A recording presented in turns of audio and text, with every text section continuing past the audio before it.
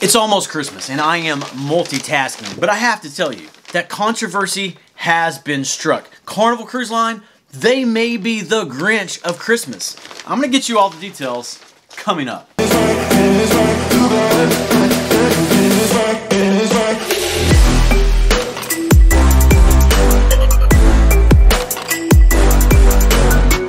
Welcome to the Travel Scouts. My name is Jason and we are your cruise information channel. So subscribe if you love cruising. Okay, so Carnival Cruise Line, they may be the Grinch of Christmas. I'm gonna get you all the details on that, and in the end, you all get to decide whether or not that's the case.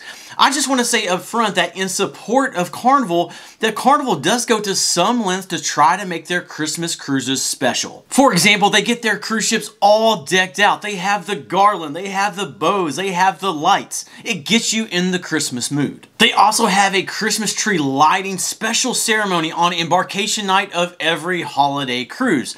And that Christmas tree, it remains an essential part of the ship, a great place to get pictures with your friends or family, and I hope that you get some great pictures with your friends and family over the next few days. They have Christmas carols that you can even join in with at various times throughout the cruise. They even have an ugly sweater contest. So if you are sailing with Carnival Cruise Line here for the holidays, make sure you pack that with you. For the playlist productions that they do in the theater, they do a Christmas show. It's sort of a fireside kind of setting. They do some Christmas songs mixed in there as well. It's great. They also have holiday trivia, Christmas bingo, Christmas movies, and they also have religious services that are offered on every cruise. But everyone is not happy, and this is where the controversy comes in. John Hill, the brand ambassador for Carnival Cruise Line, an amazing guy, he had a commenter that said this. They said, "On your new ship, the Mardi Gras now, John Hill.